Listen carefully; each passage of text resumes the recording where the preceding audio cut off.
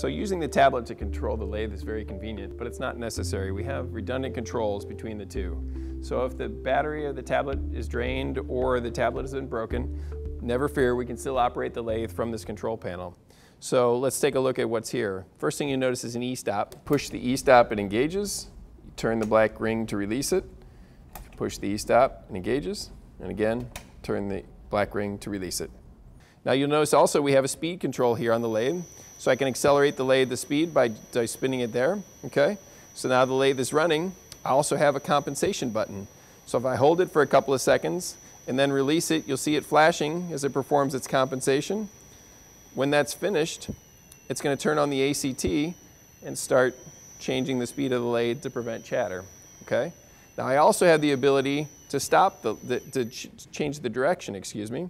So if I press and hold the reverse button and release it, you notice now it's showing me that it's in reverse, and it's going to flash to let me know that I need to flip my bits over.